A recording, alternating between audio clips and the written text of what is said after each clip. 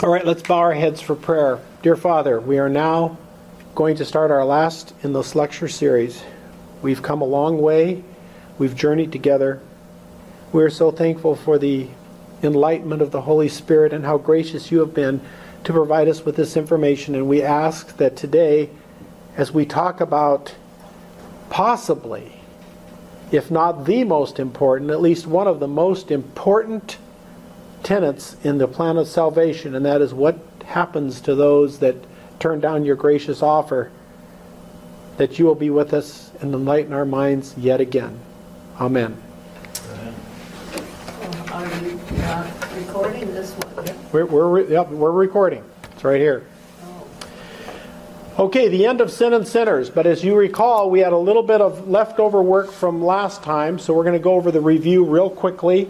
Grace is the part that God plays in editing and rewriting our code to eliminate any traces of the devil's handiwork, and in so doing making us impervious to the devil's advances, i.e. his temptations.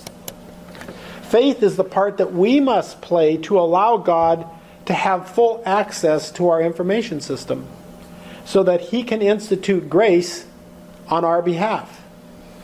Remember, I had the refueling jet, the mother jet, with the connections going down to the jet fighters to refuel them. That is faith. From the grace is located in that big refueling mother ship, and grace is being sent down to the two fighters that were under each wing. Sanctification is the final result of grace and faith working together in an individual to remove any of the devil's code and replace the original information which has been lost. So what we're talking about is an information system that was grossly hijacked, which has to be put back in its original condition. Actually, not original condition, even in better condition. Justification says that we are fit for heaven because we have been sanctified. God is just or right. The ikonotheia is the Greek word. Just and right, or righteousness and justice, all come translated from that single word. God is just in welcoming us into his heavenly courts because our genome is perfectly compatible with life there. Therefore, we belong there. We don't belong here. God provides the know-how, the power, guarantees not to overwhelm us, directs the Holy Spirit in the process, and is able to correct any genome, no matter how degraded, and will finish the job of sanctification if we only put our faith, our cooperation with him. In other words, if we'll stay the course, he guarantees the results. However, cooperating with the sanctification process requires that we remain under. Remember, we talked about, we're going to go back again today and review it a little further detail. Even when temptations and trials specially suited to aid in God's rewriting process befall us. Remember, the system has to be stressed so that the different parts of the genome are opened up, and the code is now open for business. It can either be corrected, which is the purpose of these trials and temptations, but it's also fair game. The devil has equal access, and he can actually come in, and if we choose, we can make the matter worse because we can join him in his suggestions. Then said Jesus to the disciples, "If any man will come after me, let him deny himself, take up his cross, and follow me." Staying under can be very difficult at times, especially when we can't see through to the future. We can't understand why we're being led in the way we are. And of course the temptation is there. God's not leading you. He's abandoned you. Or he's actually doesn't have your best interest in mind. Get out while you can. And of course a perfect example of that would be Abraham when he was told to sacrifice Isaac. All the way to the trip on the way to Mount Moriah, the devil was there telling Abraham, "Stop, go back, you're crazy, God wouldn't have asked you to do this." Are we expected to do something in our salvation? Remember, number 1 was remain under, which we completed in our last lecture, so that topic.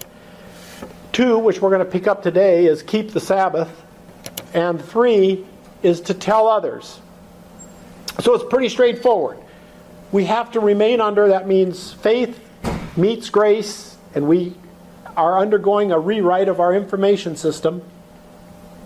But there's 2 other things that aid and help in that process. The first is keep the Sabbath, and the other is we need to tell others. I'm going to discuss those briefly.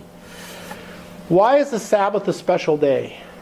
Repeatedly in the past, I've heard people say, well, it doesn't really matter which day. In fact, it doesn't. You don't really have to do a day. I'm always talking with God. This idea of setting aside a special day is just so much cultural, old cultural ideas and habits from the Bible. We know God's omnipotent. He's not limited by time. And therefore, trying to make one day better over the others as far as communicating with God is foolishness.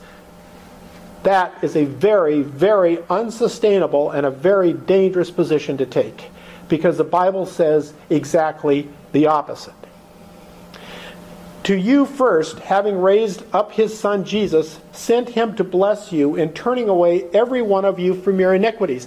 Okay, what was Christ's number 1 blessing? The main reason he was sent was to turn us away from our iniquities. And in the past we've already discussed and defined iniquities as being mobile genetic elements, when you're looking at it from a genome perspective. So that's Christ's job 1. That's his job 1 when he comes. And God blessed the 7th day and sanctified it, because in that he had rested from his work which God created and had made. Now notice this is in Genesis 2:3, and that this Sabbath issue occurred before the fall. So the Sabbath is not a it's not a solely sin-related exercise. It was put in place prior to sin ever having entered. That's a very important point, because a lot of times people like to say, well, the 7th-day Sabbath is antiquated. It only applies to the Old Testament. No, actually, the 7th-day Sabbath was the way things were going to be had Adam and Eve not sinned. It was the original equipment. And in a little bit here we'll discuss what might have been the reason and why in Isaiah 66 we're told that the redeemed will go every 7 days on Sabbath to the New Jerusalem and will be keeping Sabbath again. And I can tell you, as a young boy, when that message was drilled home to me, I was absolutely despondent. I thought, I have put up with all of these Sabbaths down here and it's going to be there for eternity. I give up. Because I was under the, back in the 50s and 60s, there was a lot of checklists about what you could do on Sabbath and what you couldn't do. For instance, if you were out at the river on an 8th grade ski trip, which I was, and Sabbath came and the temperature was 115, the rules were you could only wander out into the Colorado River up to your knees. If you wandered further than that, that would be considered swimming. Okay? That was just giving you a little bit of the idea. Unfortunately, well-meaning people did a lot of serious damage. God blessed the 7th day. If you look up the Hebrew word for blessed, what it really means is that word is giving honor to, someone bowing before something and is giving it honor. Now, obviously, God's not bowing before the day, but it's giving the Hebrews the idea that this is a big deal. God has set this aside. It's not a minor issue. It's a really big deal. Because if God is going, this is important, that means we had better take careful attention to it. Then it says he sanctified it. That is the word that they used to do, the process where they would take the utensils that were going to be put into the sanctuary. Before they were put into the sanctuary, they were sanctified. That means they are set aside for some very important religious purpose. Very important religious purpose. Okay, now let's put this together. Well, how is this going to affect a day? We can understand if it's 7 candlesticks, but what are we talking about in a day?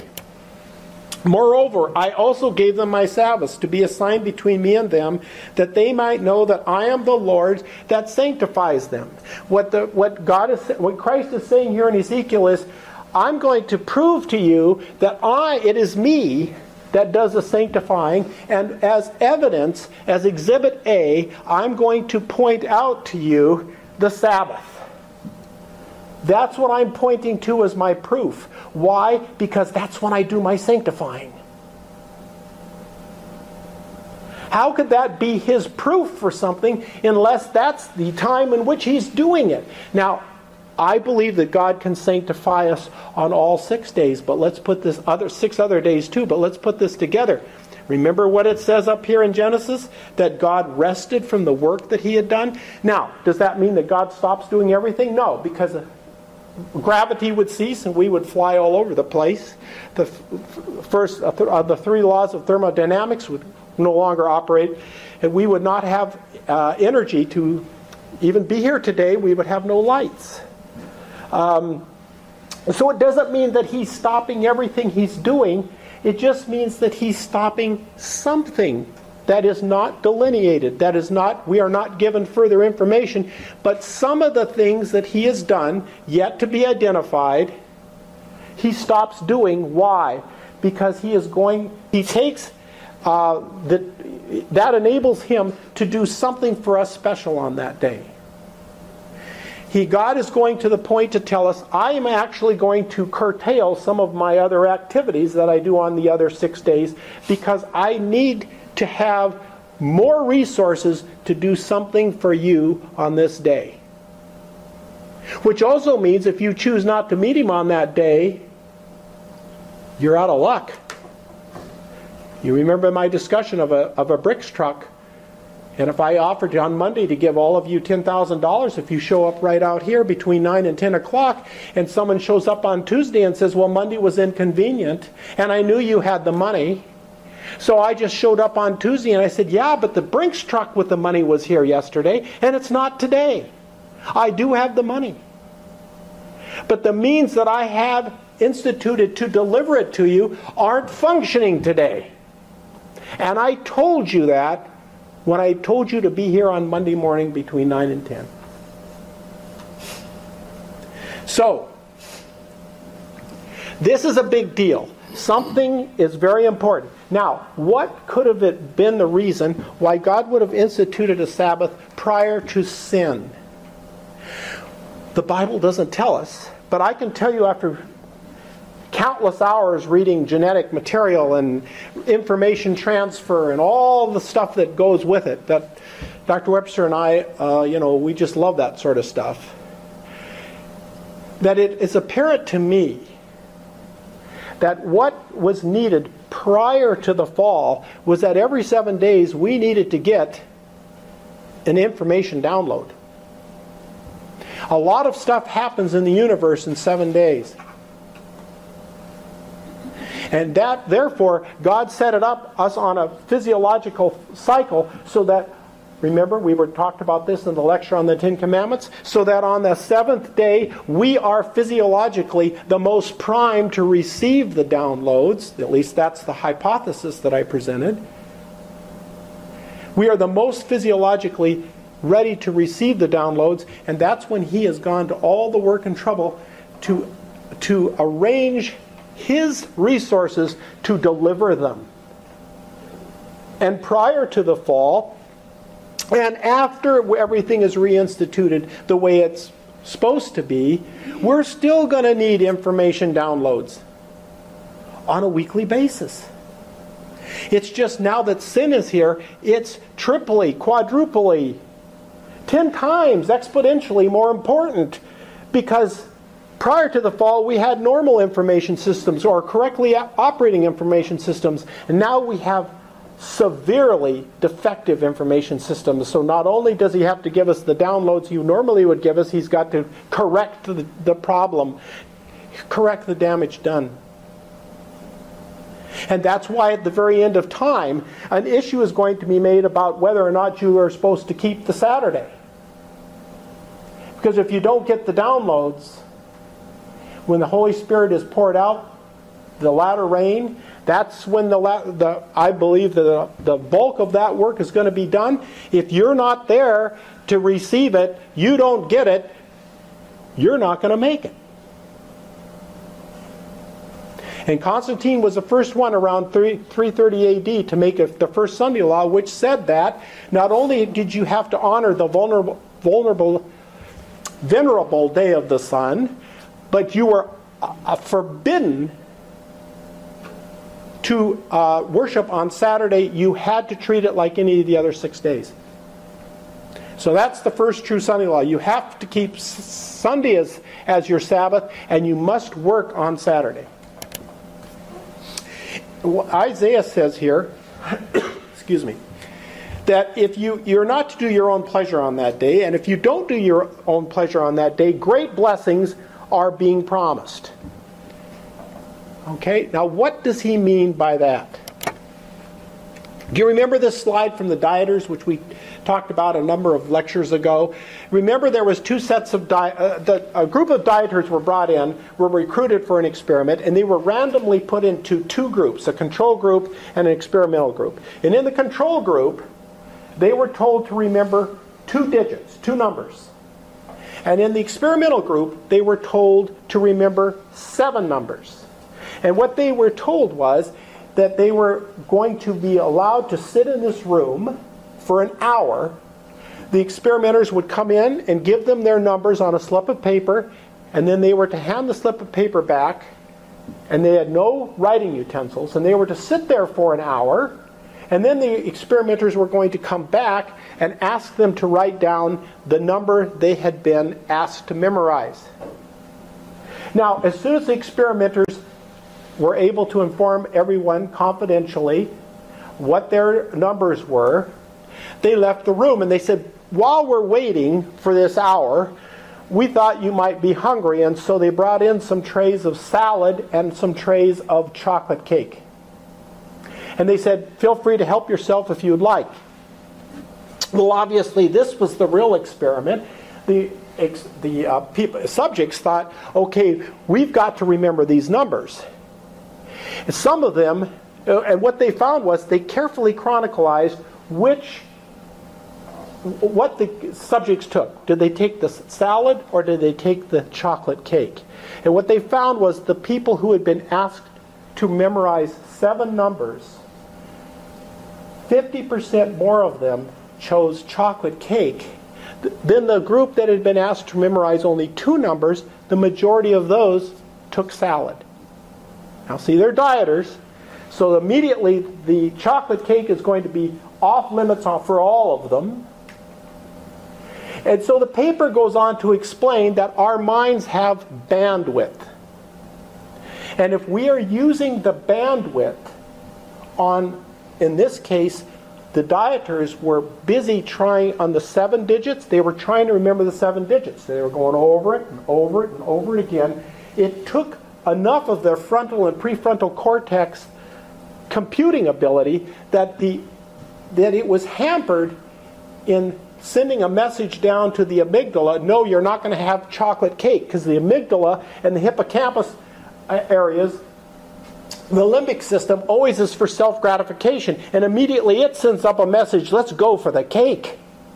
And it's the prefrontal and the frontal cortex that say, no, you're not going for the cake. We are stepping in and we are vetoing your request. But when it is busy trying to remember 7 numbers, it's less effective at vetoing the desire to eat the cake. So let's apply this. If you and I, on Sabbath, are busy figuring out how we're going to balance our checkbook, where we're going to go on vacation, what should we do about the backyard? Do we want to fix the swimming pool? It's the same to us as the group of dieters who are memorizing 7 digits. We only have so much bandwidth. And therefore, there is little or no bandwidth left for God to come in and do His information download. See why it's so important? Why did Nehemiah say there's 150 feet approximately all around the Jerusalem that was called holy ground on Sabbath? The merchants couldn't come because even though they closed the gates, the merchants would come by the city walls and the Jews would be on top of the walls and they'd continue their bartering.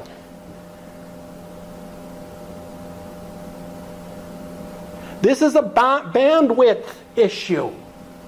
And it's vitally important because guess what? The problem we're dealing with is an information problem. And so doesn't it make sense that the correction would be an information correction? And if the primary day on which that correction is going to occur, if your bandwidth is absolutely locked up doing things down here, you can't get the download, you miss out. And if you miss out, later in this lecture, we're going to find out it's not a good thing.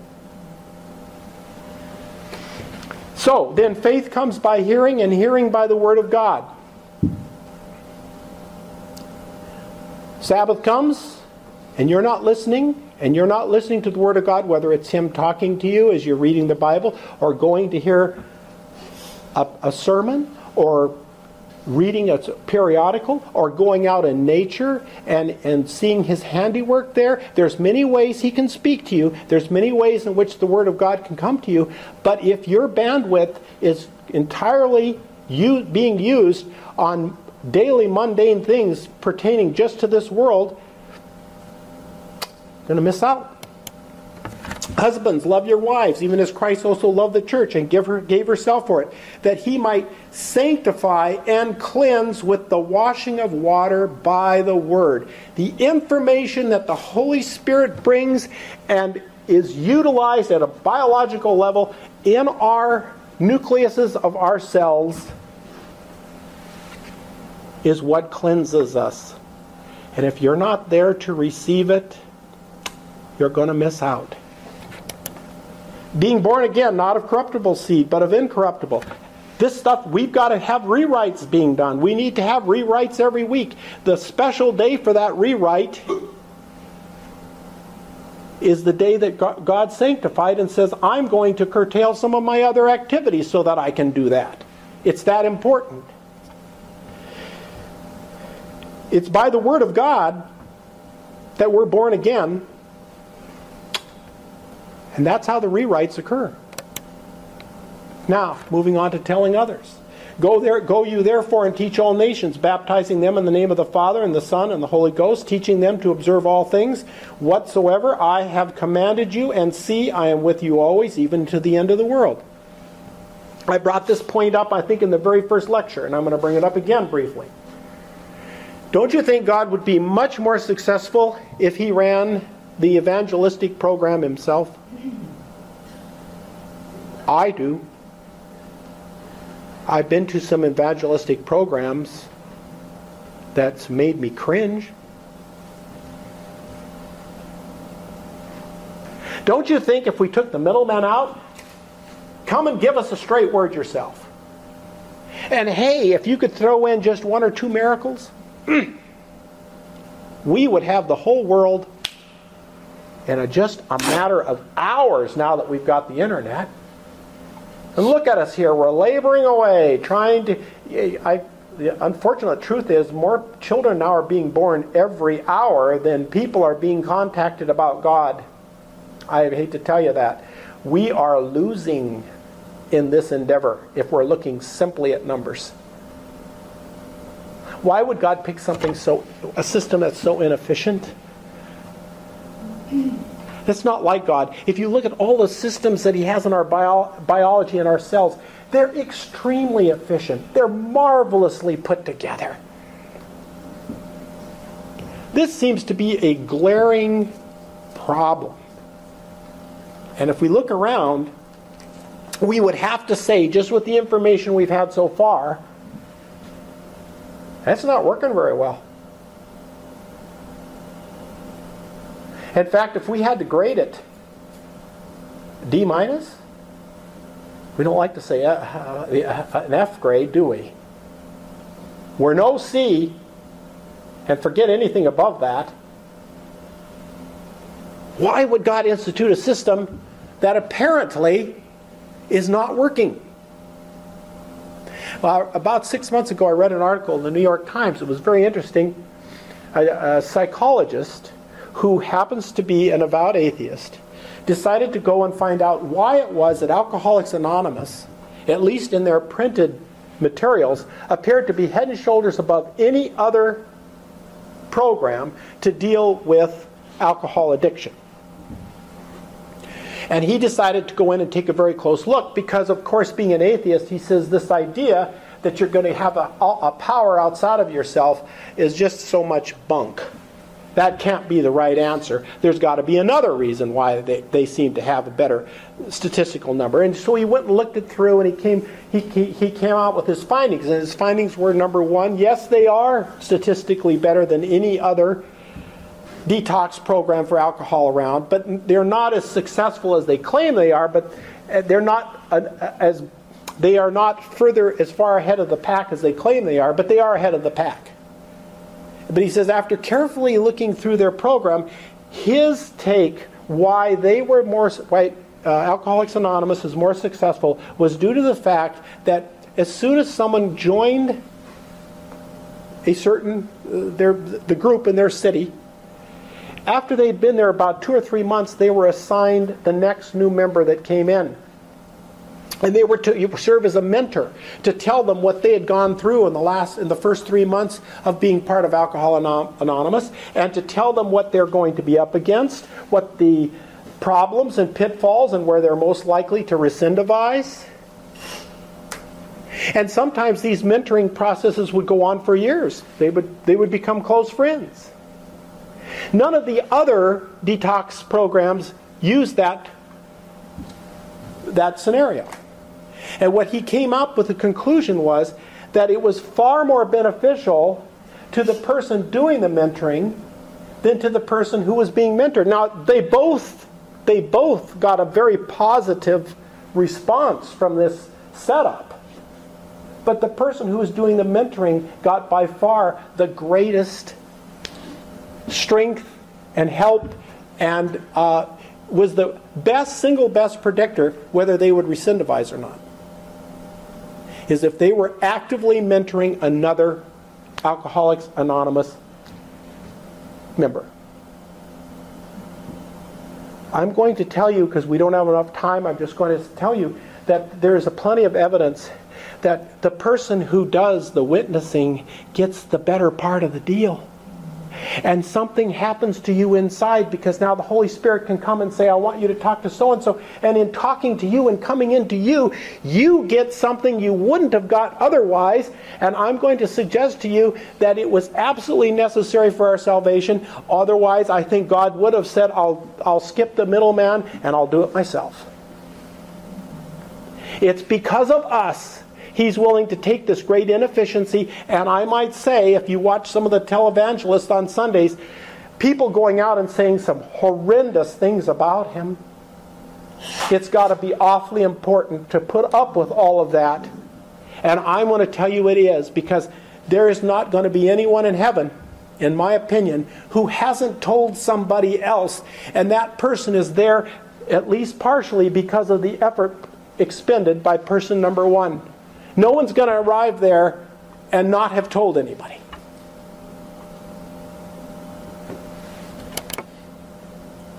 Now, a few other housekeeping things, and then we're done with the part we have to play with sanctification. Only the creator of the information system can repair and rewrite the code.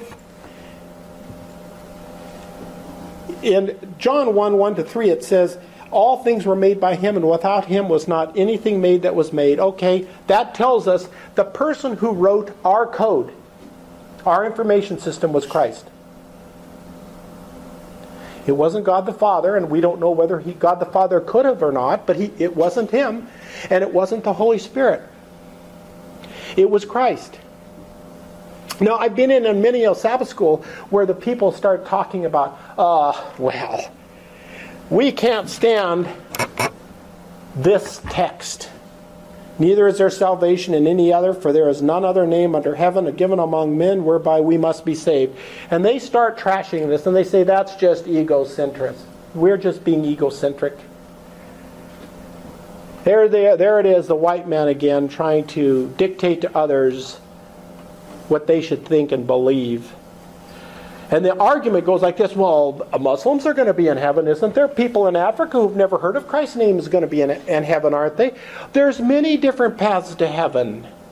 Christ isn't the only path. But that argument is extremely fallacious.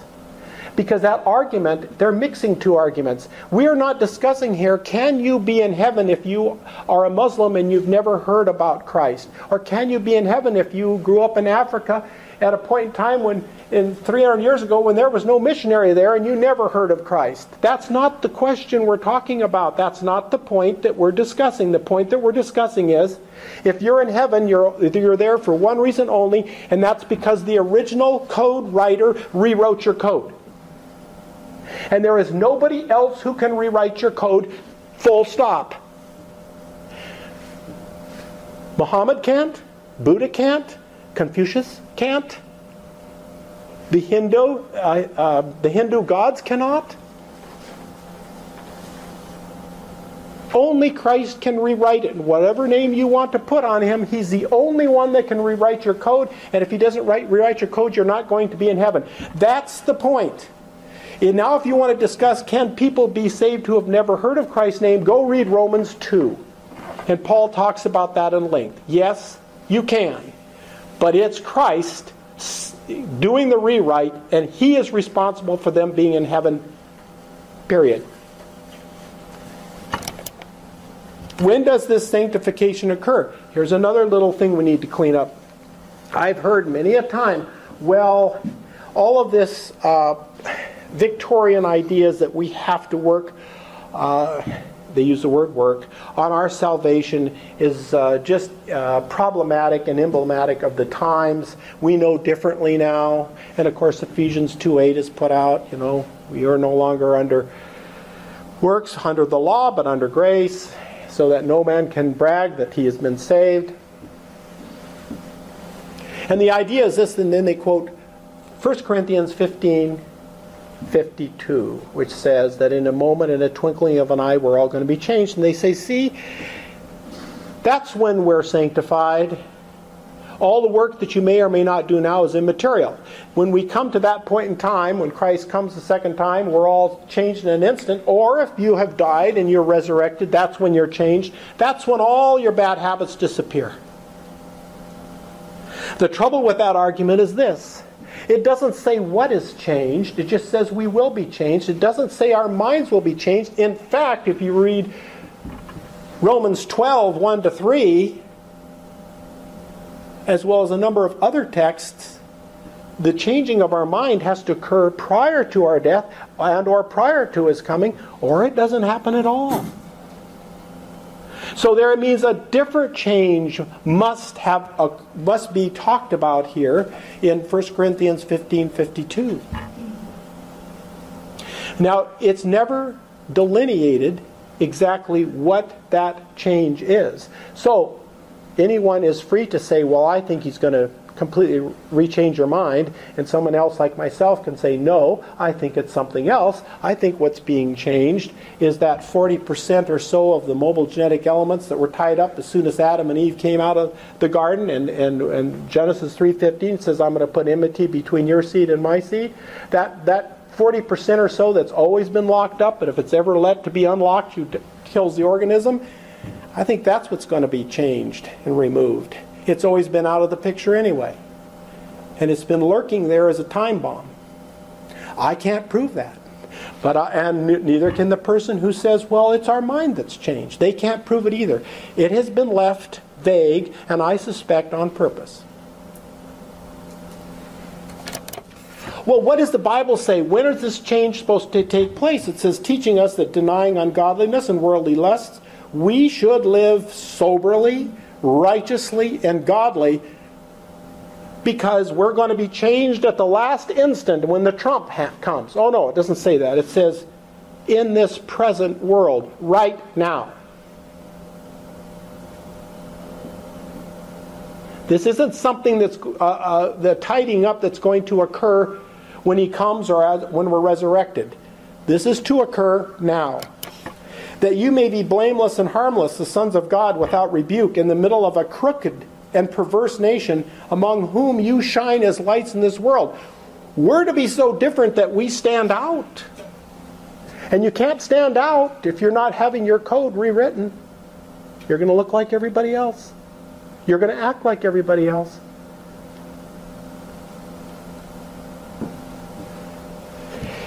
And this is the text that I would say to the people who go, oh, no, there he is again. He's talking works. Remember, we talked earlier in one of the lectures that if you really press these people, it's really effort that they're talking about. You're having to put forth effort. And that's not part of the gospel. I've already covered this earlier, and I'm not going to recover it again.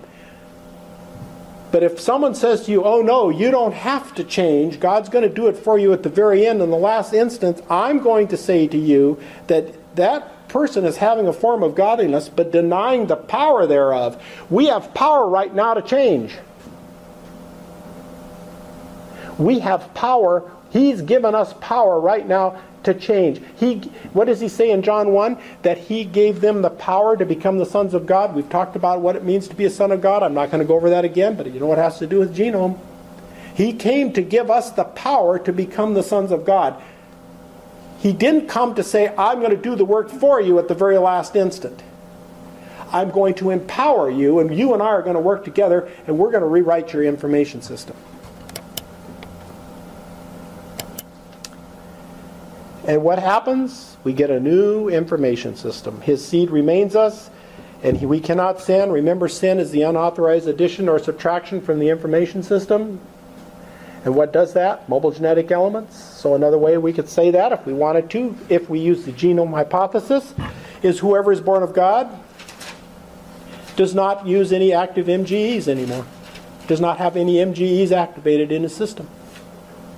Because they have to be present for the addition or the subtraction of code that we're talking about, which would be sin. Therefore, if any man be in Christ, he is a new creature. Old things are passed away. Behold, all things have become new. The bad code that was written has been completely erased, and new code's been placed in its place. This does not mean that we will never make a mistake, because we will still have defective hardware and software. What it does mean is that we will no longer listen, much less give thought to the evil one when he comes to seduce us. This will be the case for the 144 spoken of in Revelation 14. Those are the ones that don't see death. When Christ comes the second time, they are translated. Due to time issues, we can't go further into this today, although I would love to. And finally, we will become one. My little children, of whom I travail and birth again, until Christ be formed in you. Well, if Christ is formed in all of us, guess what? That's how we're going to know we're the disciples, because we're going to love one another. Why do we love one another? Because we are all coming into, Christ is being formed in all of us, and birds of a feather flock together. We're going to naturally seek out people who are on the same rewrite pathway that we are. It just makes sense. That they all may be one, as you, Father, are in me, and I in you, and that also may be one in us, that the world may believe that you sent me. Now, what he's saying here is that we're not all robots and automatons saying and thinking the same thing. It just means we're in one accord, at one-ment. The word atonement really means at one-ment. We're at one-ment in the way that we approach life.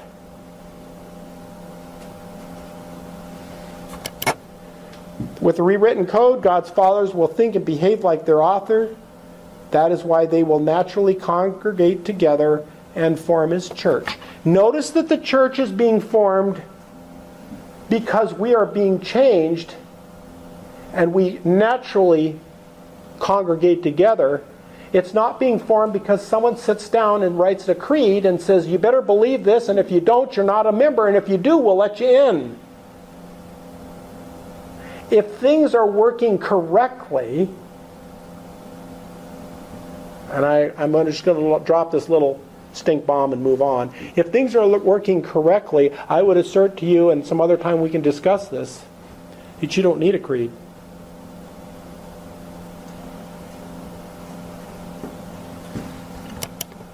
What happens to the people who turn God down on His gracious offer? Okay, we're done now with the sanctification process.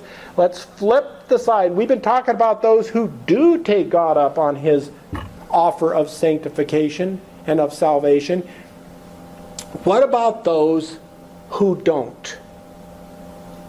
And the Bible tells us in Matthew 7 that there's the majority are in this group that we're going to talk about now. The don't people. Does God eternally burn them? Most religions today, I'd say 98% plus, would say yes to that.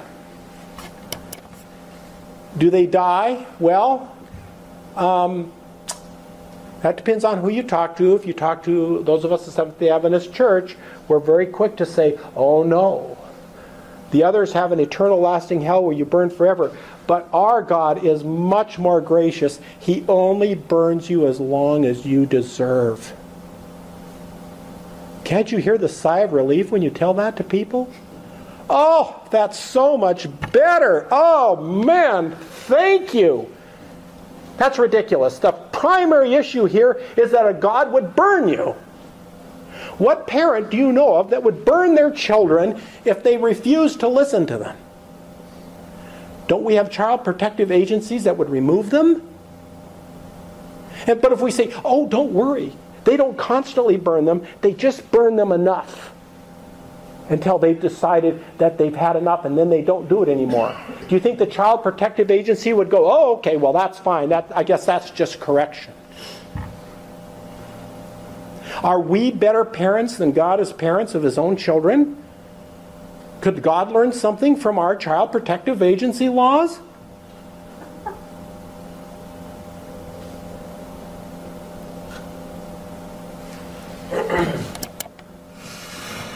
And how do they die? We know they die. That we're told repeatedly that they die. We've already talked about the first death, and we're going to talk about the second death today.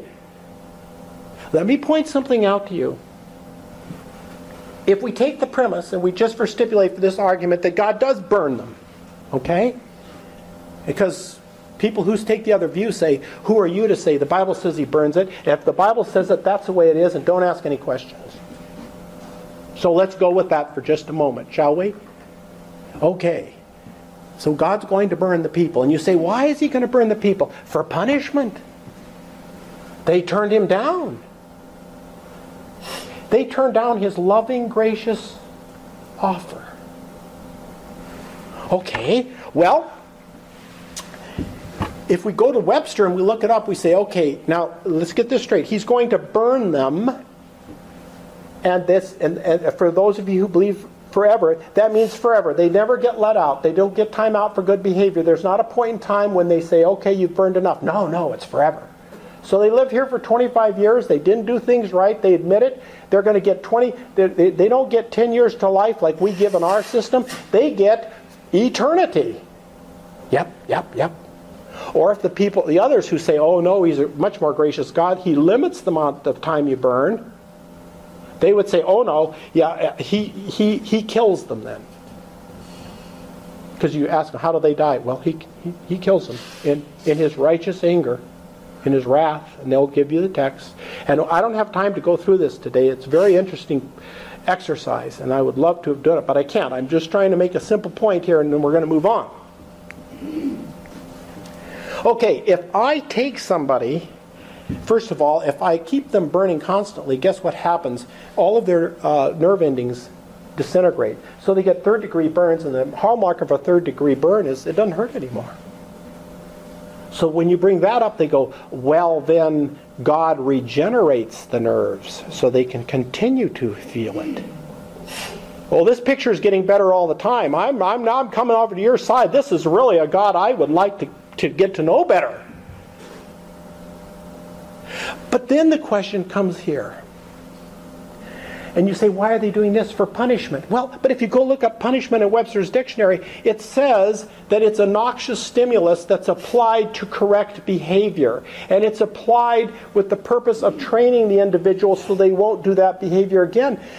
But you've just said they're here forever. It doesn't matter if they say, all right, I'm done, I won't ever do it again. It's too late. Forever you're going to be burned. Or if you're in the camp that says that they die, it's only for a certain period of time. They get tortured up to that point and then they're killed. That's torture. That's not punishment. Torture is defined as providing a noxious stimulus to someone for the sole purpose of for causing pain. No other reason. If you're going to be killed right after you're burned, it can't be punishment because there's no chance for you to correct your behavior. It's not for correction of behavior. It's to cause you to suffer. And if you're going to suffer forever, we got the same problem because you don't get let out. So now what we have is, here's the good news, folks. We've got a God that tortures. And let's not sugarcoat it. That's exactly what this is. It's torture. Go look it up in Webster. See if I'm right. George Carlin put it this way. Religion has convinced people that there's an invisible man living in the sky who watches everything you do every minute of every day. And the invisible man has a list of 10 specific things he doesn't want you to do. And if you do any of these things, he will send you to a special place of burning and fire and smoke and torture and anguish for you to live in forever. And sulfur and burn and scream until the end of time. But he loves you. He loves you. He loves you and he needs your money.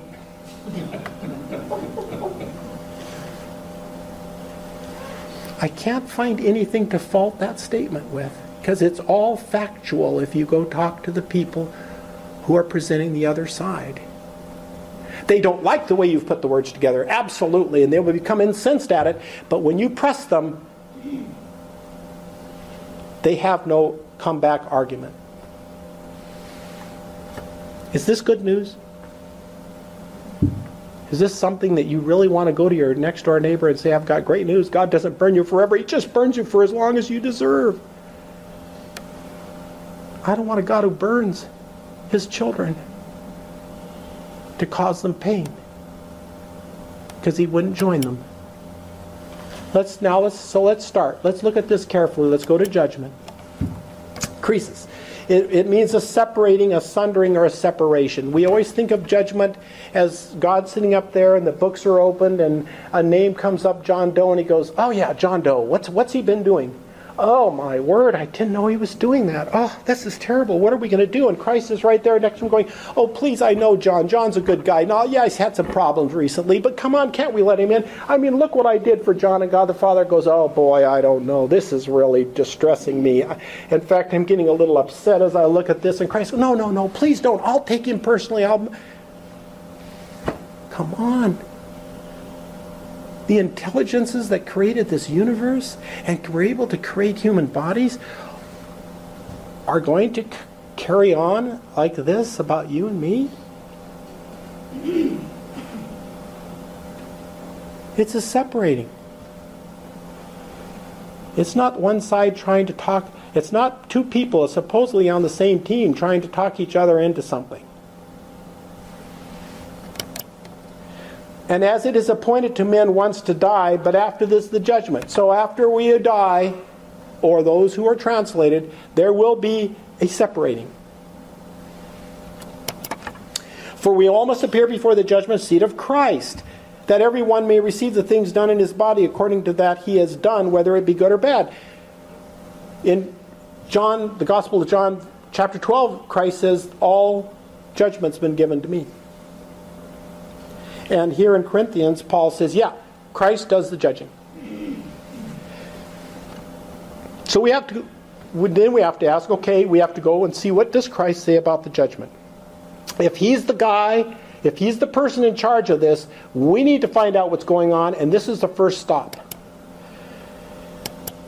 If any man hear my words and believe not, I judge him not.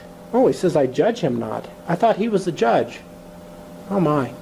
For I come not to judge the world. Whoa, just a minute. You were just said a moment ago that you were the judge. You said it in John 12, and then you just mentioned it, and Paul mentions it in 2 Corinthians. What's going on here? He says, I came not to judge the world, but to save the world. He that rejects me and receives not my words has one that judges him. Oh, okay, finally we're getting to who's going to be doing the judges. And he says, the word that I have spoken, the same shall judge him in the last day. Remember, we talked in the first lecture about the word and reality. The word is reality. What's reality? That which is. And if you go read Psalms 33, verses 6 through 8, it will tell you that something to this order, that he stated and it was done. He commanded and it stood fast. By the word of the Lord were the heavens made. So what Christ is saying here is reality is going to be your judge.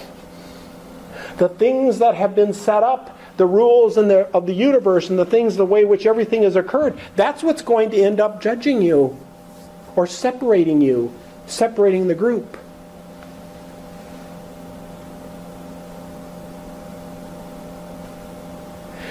This should be, for some of you, at least a small paradigm shift. Because I certainly grew up with the other trembling, hoping when my name came up that I had, at that moment of time, every sin forgiven. And I had even thought that maybe the best thing to do, in my little mind, and we can all describe how well, we can all have a discussion about my imagination at another time, but I thought maybe the best thing to do would be to get all my sins forgiven and then run out in front of a car, because that would get me in. I wouldn't have had time to do something else wrong. All the things would be taken care of.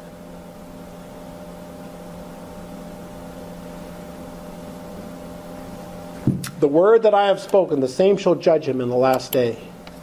And he said, you cannot see my face, for there is no man that can see me and live. Why? Because our God is a consuming fire. And to give you who are troubled rest with us, and when the Lord, as Jesus, revealed from heaven with his mighty angels, in flaming fire, taking vengeance on those who do not know God, and on those who do not obey the gospel of our Lord Jesus Christ, these shall be punished with everlasting destruction. Now the word destruction there means you cease being. So the people who say you live forever now have got some problems with a number of texts that we could look at, but that's not our prime objective today. I'm just throwing that in as a side. They shall be punished with everlasting destruction from the presence of the Lord and from the glory of his power. So the way things are, we now are getting this definite message that we've got a problem. We cannot be in God's presence in our sinful state and survive. So let's go with this. Let's mature it further. God is a consuming fire. What does this have to do with judgment? Every man's work shall be made manifest, for the day shall declare it, because it shall be revealed by fire. And the fire shall try every man's work of what sort it is. The dividing, I'm getting the idea here, hey, wait a minute, maybe the dividing is God's glory. Maybe that's what divides the sheep and the goats. And God's glory is the power that runs the universe. So you can't have the universe without God's glory. They're incompatible. That's the light that we're going to talk about here in a minute. And this is the condemnation, that light has come into the world, and that men love darkness rather than the light, because their deeds were evil. For everyone that does evil hates the light, neither comes to the light, lest his deeds should be reproved. But he that does truth comes to the light, that his deeds may be made manifest, that they are worked of God. Okay, what this is telling me is, at some point in time, God's going to reveal himself with his glory. And those that have, we're using genome talk now, those who have had a information system rewrite are going to be drawn toward him. They're going to say, this is the one we've waited for, as stated in Isaiah 25. And the groups that have not had an information rewrite are going to say, no, get us away from this light. We can't stand to be in it. Help us. We want away from this.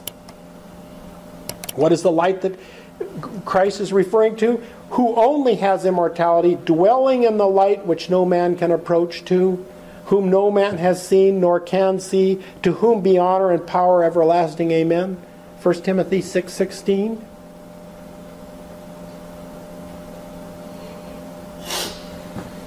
That seems to nail it, for me at least. That's very clear.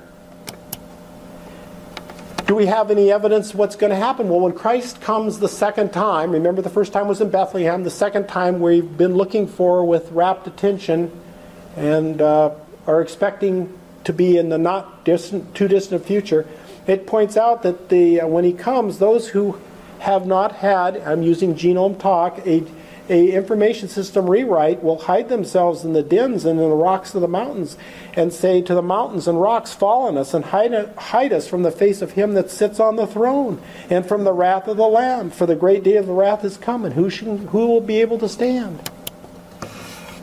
And then in Isaiah, there'll be another group that at the same time this thing is happening, the other group will say, and it shall be said in that day, see, this is our God.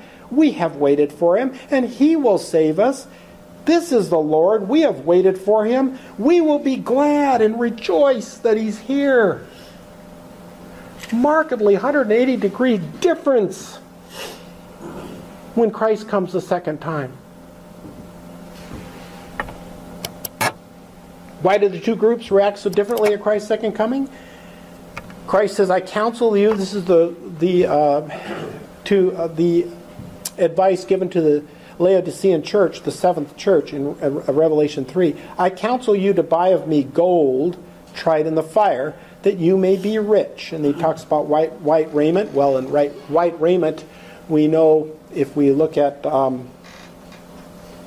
Revelation 19:8 that it's character and that you cover up your nakedness and anoint your eyes with eye salve so you can see. But what is this gold?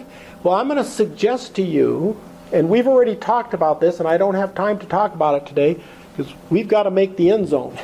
We can't just stop in the red zone. We got to score today. We got to get all the way done.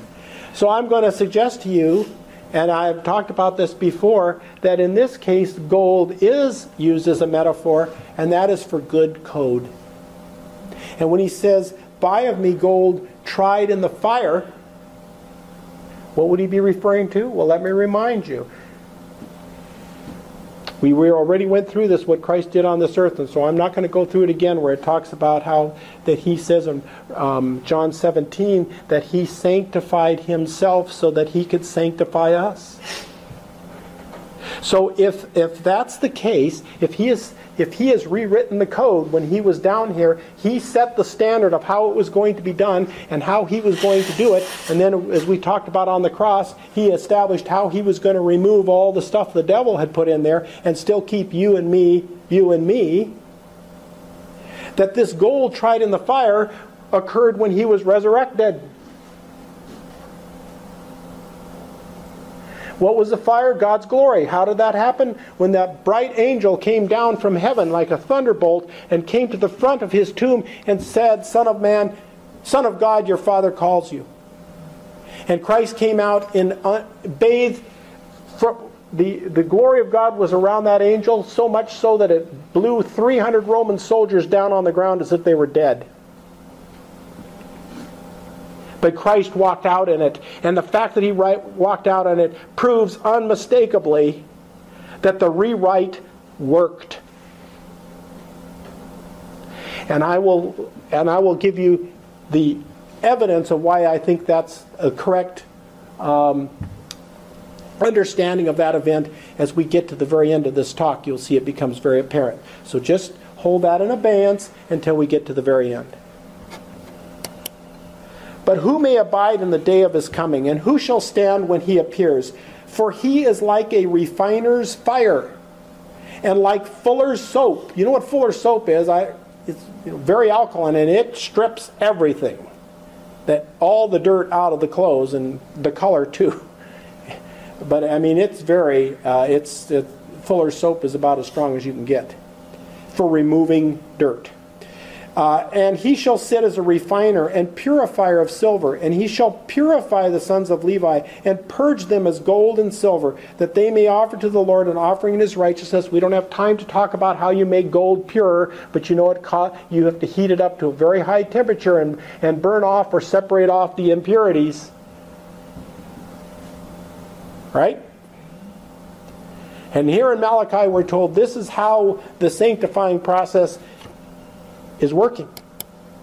For behold, the day comes that shall burn as an oven, and all the proud, yes, all that do wickedly, shall be stubble. All right? Catching this? Now I'm going to point out, stubble is dead straw. It's the hulk, the leftover. It's dead. So if we're looking at this as a metaphor, which I think it is, that's something that you should look at carefully. And that the day comes shall burn them up, said the Lord of hosts. Notice, burns them up. Good. This is a good text for those who say that we don't burn forever, we just burn for a specific period of time. Said the Lord of hosts, and it shall leave them neither root nor branch. They're gone. They're incinerated. You can't even find any evidence that they've been around. For the Son of Man shall come in the glory of his Father with his angels, and he shall reward every man according to his works. Here's that word glory again. Remember we talked about it in 1 Timothy 6. It's that light around God which no one can go into. Remember when Moses was... I think I've got a text coming up here. I'm going to see if that's true. Two groups of human beings. Why does God's glory affect each group in contrary ways? Well, mobile genetic elements is where, of course, we're going to go. This is what we've been talking about for 13. Well, this is the 13th time. It shouldn't come as a shock that that's where we're going to end up. But I want to point out to you that, remember, when Moses wanted to see God in Exodus, it's described in Exodus 33 and 34, and he says, "Can I look and see you?" And Christ said, "No, you can't look me in the face. No man can look me in the face and live. So I'm going to put you here in this little alcove, and I'm going to walk by, and you can see my backside as I walk by." But as he walked by, he started talking about his character, long-suffering, truthful, honest, righteous, to let Moses know that the way he looked, with all the power thereto entrained, wasn't where the real money was, and that's in quotes. It was in who he was. Because he could have all that power and be a despot, and in which case this would be a very, very bad thing. Ask one of the Jews in the concentration camps at Dachau if they would like eternal life, but the only proviso would be they'd have to live in Dachau for the rest of their life. Do you think any one of them would take you up on it? No. They'd run for those electric fences so fast, your head would spin. And he said to them, "Why call you me good? There is none good but one, that is God. But if you will enter into life, keep the commandments. And I will give you the keys of the kingdom of heaven, that whatever you shall bind on earth shall be bound in heaven, and whatever you shall loose on earth shall be loosed in heaven." We've already talked about this. If you look at this in Matthew 16 verse, what have we been talking about? We've been talking about locking up mobile genetic elements, haven't we? Trying to get them put off in the heterochromatin, remember that? So they can sit out in the nucleus, but they're taken offline. They're not actively in the process of the cell anymore. They're locked up. They're covered with proteins. They're locked down. Just like if they were radioactive material, they're put in a lead container and, put inside a brick building. So if you lock it up on this earth, what Christ is saying is, it will remain so. This is one thing that's going to escape through the fire and everything else that's going to come. What you do to your information system is permanent. And therefore, if you let things loose, we're going to find out what happens here as we go further. There's consequences. If they've been bound up, there's also consequences, good consequences. But that's what we're talking about here. And when you keep the commandments, and I've already talked about this, we've already talked about keeping the commandments, and what that does is that you use God's circuitry and you are not using the MGE supported circuitry that the devil has. Not everyone that said to me, Lord, Lord, shall enter into the kingdom of heaven, but he that does the will of my Father, which is in heaven. Many will say to me in that day, Lord, Lord, have we not prophesied in your name, and in your name cast out devils, and in your name done many wonderful works? And then I will profess to them, I never knew you. Depart from me, you that work iniquity. Remember, I brought this up in the very first lecture, and I said I would deal with it in the very last lecture. I'm making good on my word right now. Remember, we discussed that if you were to ask these people, they're there at the wall of the New Jerusalem and they're clamoring, God's made a horrible mistake. Can you please bring Christ out to talk to us? Because we should be on the inside. We have cast out devils in his name. We've done marvelous works. There's clearly been a clerical error. Please bring him out here so we can talk to them. And so while someone goes to get Christ, some of us on the wall will say to them, well, do you think maybe it's because none of you love God? How many of you love God? Every hand goes up. Then we say, oh, well, maybe all of you didn't do good works. Oh, no, that's why we're here. All of us here, we all agree we've done good works. Their hand goes up. Well, maybe you didn't ask for forgiveness. Oh, no. We all ask for forgiveness. Remember? And at that point, we left it. And I said we would cover it today. We're covering it today. What does Christ say when he says, I never knew you? That's the key. He says, no, I didn't make a mistake because I never knew you. So that's the reason you're not inside the wall, you're outside the wall. So we need to find out, what does this phrase, I never knew you, mean? And we go to the Bible. It's its own expositor. And it says, and hereby we do know that we know him, if we keep his commandments. He said that he that said, I know him, and keeps not his commandments is a liar, and the truth is not in him. So could it be that these people that are on the outside that think they should be on the inside were expecting to have all of their problems with the 10 Commandments taken care of at the second coming? And they weren't taken care of, because they had to have been taken care of earlier. Or they thought they were going to be taken care of when they were resurrected. Interesting thought. And he said to them, why call you me good? There is none good but one, that is God. But if you will enter into life, keep the commandments. If you want, I don't have time. If I could show you all of this, where he makes the clear statement that the eternal life is predicated on keeping his commandments. There are dozens of those verses, both in the Old and New Testament. It's just that they're never quoted. And people don't read the Bible, unfortunately, and I say this sadly, for themselves. And many people probably don't even know these texts are there.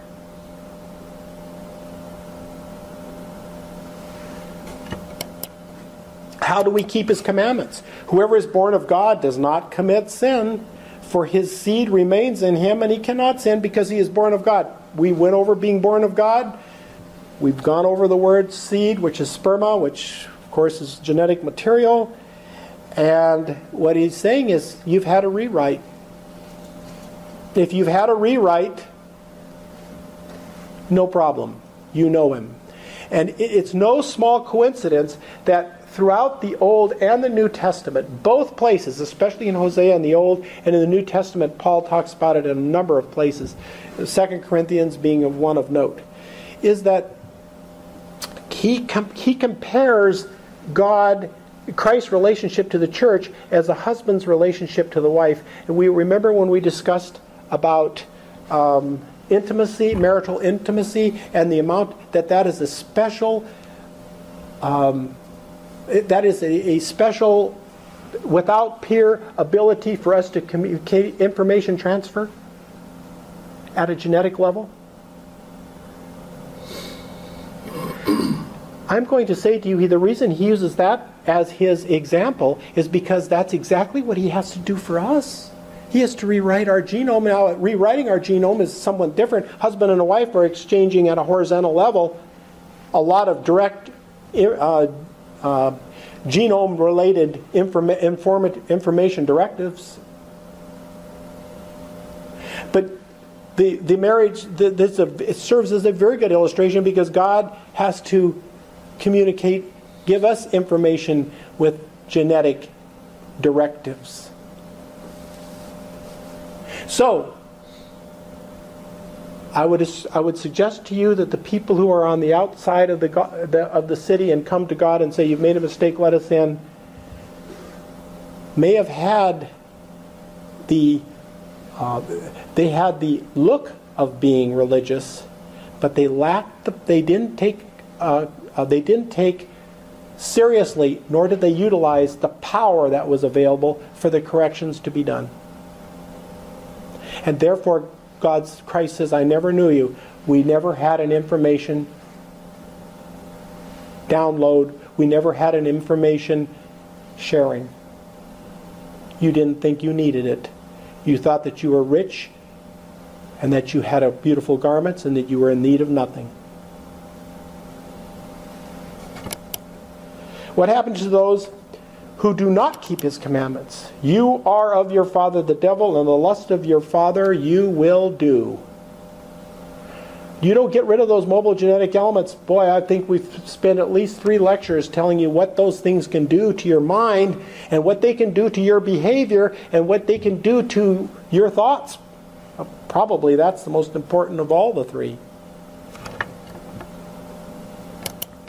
And then they will come to their senses and escape from the trap of the devil, who had caught them and made them obey his will. I can't tell you the number of times people have come up to me and said, "Well, I've got a very good friend, he's an atheist, and I want to tell you he's the most moral person. He never tells a lie. He doesn't cheat anyone. He goes out of his way to be very, to give and to help others who are in need. And he does so much better than the people in your church."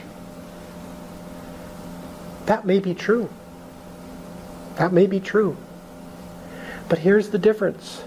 The people in the church, at least theoretically, are there to get rid of those mobile genetic elements and get a rewrite. And some of them coming in may be rascals. But they've come to the hospital to get well. Your atheist friend doesn't think he's sick. And for all appearances, when we look at him, we don't see that he's sick. But there's a little catch here. Who had caught them and made them obey his will? He can make them obey his will when he wants to. And so the devil doesn't exercise what he could do with those people all the time. He lets them swim with the rest of the fish and look like they're the best of the lot. But when he needs to come in and trigger his circuitry, he will. And then you're going to see a completely different person. MGs epitomize information bits in an information universe. We have come full circle. Again, it's information. Remember the second lecture, right off the bat, we started with information. Remember, we clearly pointed out that science has established that this world, this universe, is at its most basic element information. And that information is put onto either physical matter or energy.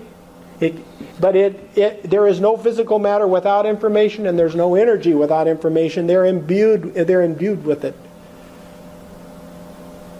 And here we are again. And if someone came in and completely hijack the system, they would have to start at the information level, or they couldn't really get control of the system. You have to go to the first common denominator from which everything else springs, and we're right back there again.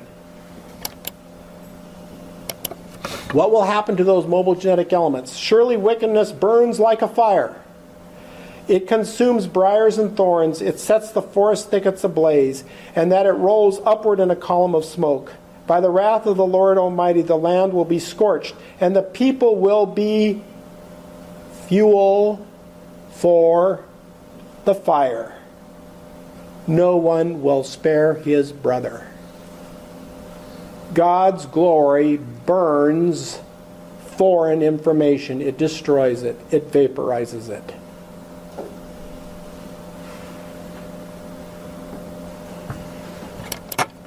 Terror will seize them. Pain and anguish will grip them. They will writhe like a woman in labor. They will look aghast at each other, their faces aflame. I wonder how many of you have heard that text quoted before in a sermon. My bet is no. Not one of you has. Why do the people burn who do not know God? You know what we mean by know? That means information exchange on a big time. Very intimate and very personal and very one-on-one. Information theory. What this audiovisual presentation, it introduced you, it goes back to information, and it introduced you to something called Maxwell's demon. Imagine the interplay between the trillions upon trillions of atoms. The amount of bits you would need to describe this is almost unimaginable. But what's amazing is that now, thanks to the ideas of Turing and Shannon, we're able to describe, model, and simulate nature in ever greater detail. But this isn't the end of the story. Information, it seems, isn't just a way of describing reality. In the last few years, we've discovered that information is actually an inseparable part of the physical world.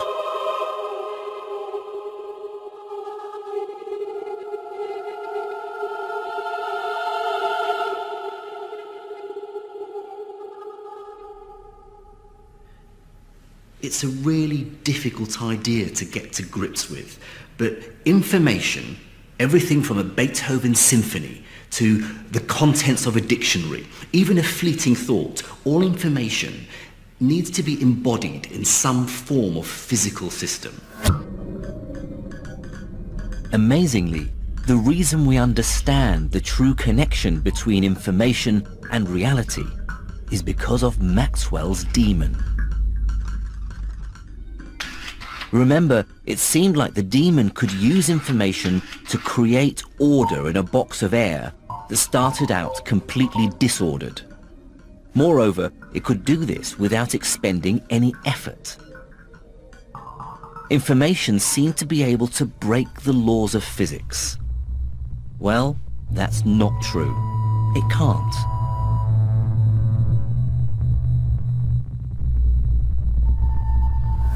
The reason why Maxwell's demon can't get energy for free lies here, in his head.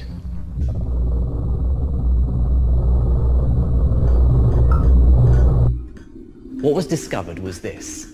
The demon really is using nothing more than information to create useful energy. But this doesn't mean that he's getting something for nothing. Remember how the demon works. He spots a fast-moving molecule on one side of the box, opens a partition, and lets it through to the other side. But each time he does that, he has to store information about that molecule's speed in his memory. Soon, his memory will fill up, and then he can only continue if he starts deleting information. Crucially, this deletion would require him to expend energy. The daemon needs to keep a record of which molecules are moving where. And if the record-keeping device is only finite size, at some point the daemon's going to have to erase it. That's an irreversible process that increases the entropy of the universe. It's the erasure of information that increases entropy once and for all. What was discovered is that there's a certain specific minimum amount of energy, known as the Landauer limit, that's required to delete one bit of information. It's tiny, less than a trillionth of the amount of energy in a gram of sugar, but it's real. It's a part of the fundamental fabric of the universe.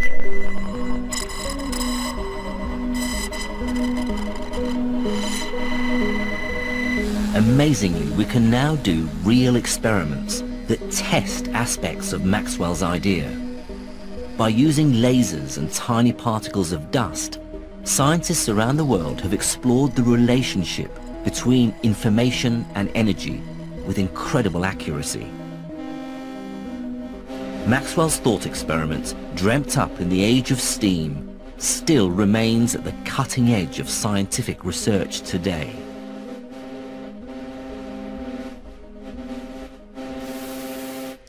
Maxwell's daemon links together two of the most important concepts in science, the study of energy and the study of information, and shows that the two are profoundly linked.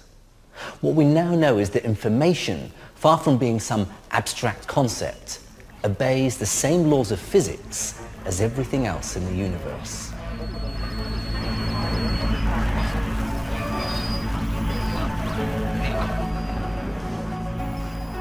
Information is not just an abstraction, just a mathematical thing or a formula that you write on the paper. Actually, information is carried by something, so it's encoded onto something, a stone, a book, a CD, whatever. There's a carrier where the information is on, and that means that information behaves according to the laws of physics, so it cannot break the laws of physics.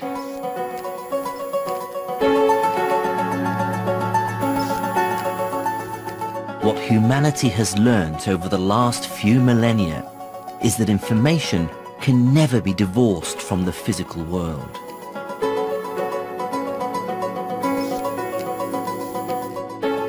But this is not a hindrance. What makes information so powerful is the fact it can be stored in any physical system we choose. From using stone and clay to allow information to be preserved over eons, to using electricity and light so it can be sent quickly, the medium that stores information gives it unique properties. Today, scientists are exploring new ways of manipulating information, using everything from DNA to quantum particles. They hope that this work will usher in a new information age, every bit as transformative as the last. What we now know is that we're just at the beginning of our journey to unlock the power of information. This is a reminder. We had this in lecture 4. It says that viral abundance exhibited in a seasonal fluctuation in the range of 1.7 to 4.0 times 10 to the 7th. In other words, 1.7 million to 40 million viruses in every millimeter of air that you breathe, depending on whether it's in the fall or the spring. If it's in the spring, you have 40 million per milliliter, and if it's the fall, you have a mere 1,700. I mean 1,700,000, sorry. In each milliliter of air. How much information do you think is there? A whole lot. That's 1 milliliter of air. Oh, but let's look on. Maybe that's the worst of it. No, there's an estimated 10 to the 30 viruses in the ocean alone. And they have multiple nucleotide base pairs. Oh dear. Let's see. 2 times 10 to the 11th times 1 times 10 to the 30th. Ooh. If it was stretched end to end, it would span further than the nearest 60 galaxies. The closest galaxy we have is 2 million light years, so let's say they're every 2 million light years thereafter, which they're not. There are some that are further. That's a mere 120 million light years just for the viruses, which are only part of the mobile genetic elements. We're only talking about one part of the mobile genetic elements.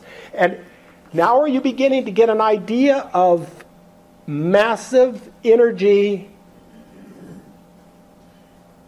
explosion possible if you were to erase all of this information?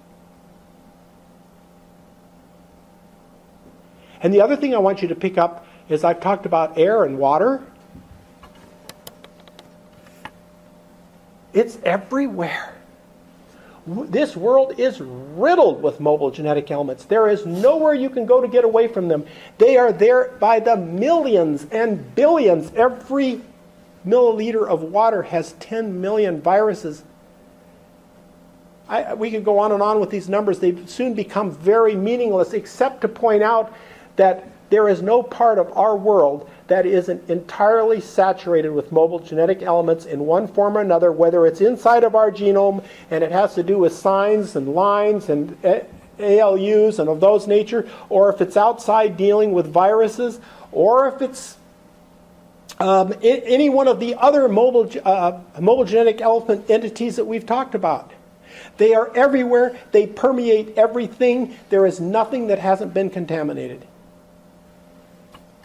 Notice that under abundance, do you notice, look at the viruses. It's talking about viruses are by far the most abundant biological entities in the oceans, comprising approximately 94% of the nucleic acid containing particles. Now those particles, multiply that times 2 times 10 to the 11th. We're talking staggering amounts of information which the Bible already tells us God's presence is going to vaporize.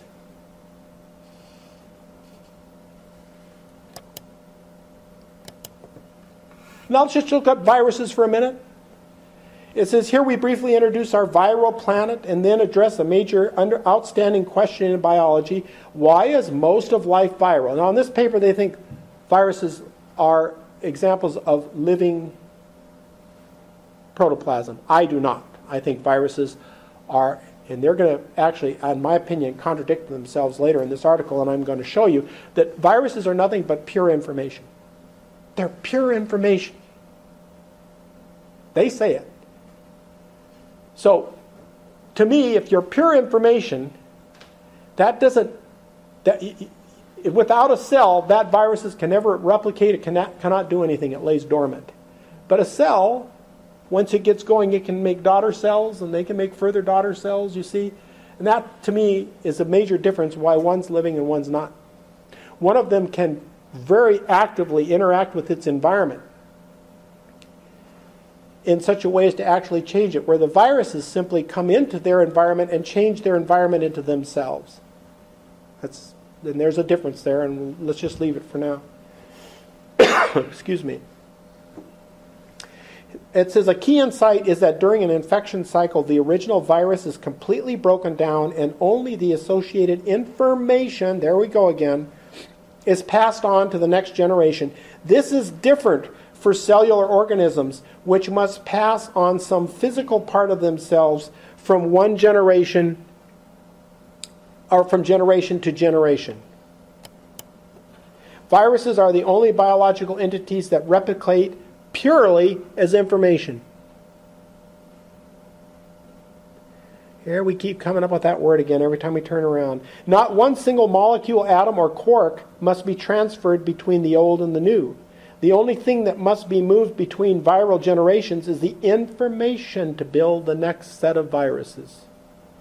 The rest of biology operates differently. And they probably said it a little more eloquently than I did, that the difference between a living and a non-living is that the living passes on materials of itself. It's not pure information. Viruses are particularly easy to overlook because they are completely outside our sensory range. This is a problem because by missing the virosphere, biologists have effectively ignored the most abundant and diverse biological entities on Earth. Conservatively, there are 1.0 times 10 to the 31 of them. Now, depending on where you read and where you look, because it's changing all the time.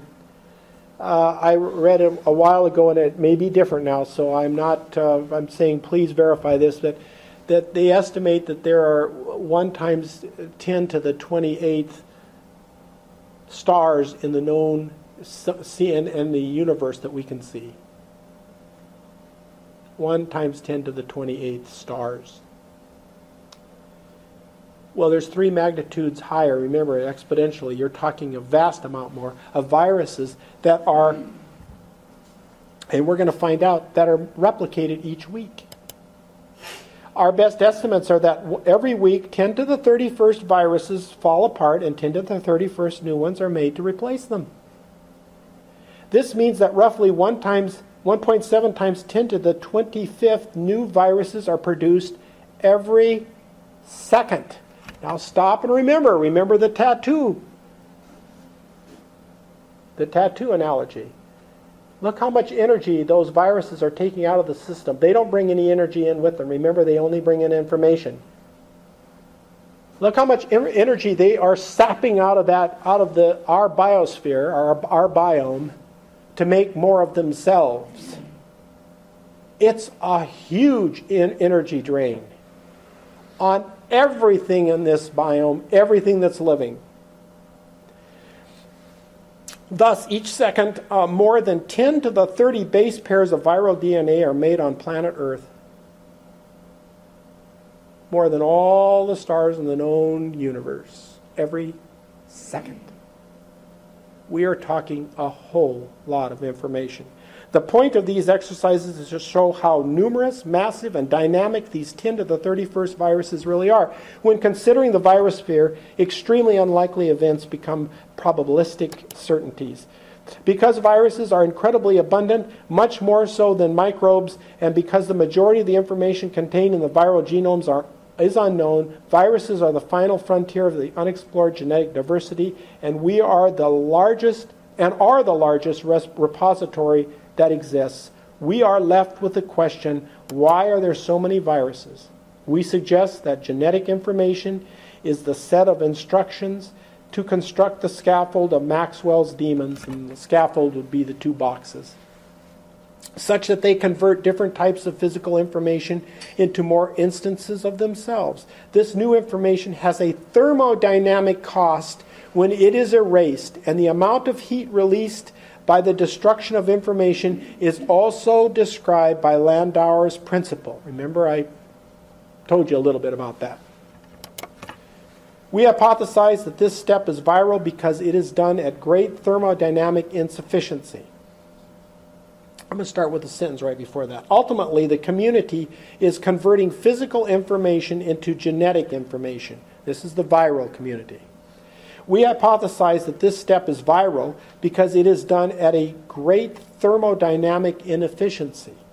That is, a lot of waste heat is produced. Using the rule of thumb that each trophic transfer loses 90% of the heat, each joule of viral information gained costs the system 100 joules of physical information. Remember I told you to erase it, it's very inefficient. It's about 90% heat, 10% goes to the erasure. Well, the same is true when the virus comes in, commandeers the cell, and forces it to make more viruses. So we've got an absolute energy sink in 2 main areas with this rogue information that's entered the system. First of all, it replicates itself and uses the system to provide the energy to do so, and a vast amount of energy is wasted, not only because you're making viruses which are going to cause more energy drag, but because it's inefficient and a lot of the energy used to construct the virus goes out as heat.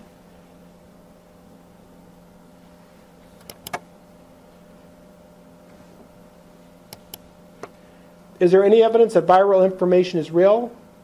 Geminali and colleagues used isothermal calorimetry to study the heat released by marine, microbial, and viral communities. In this experiment, viruses lowered the standing stock of the cellular component by about 25%. At the same time, viruses increased the work output of the system by over 200%.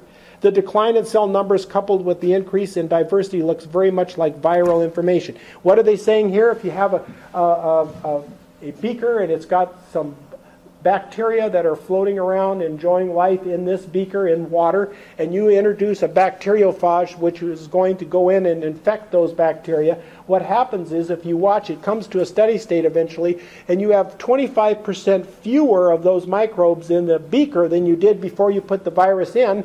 But if you measure the amount of work that's being done by the 75% that remain, it's 200% more just to stay alive and fend off the viruses from killing the whole lot.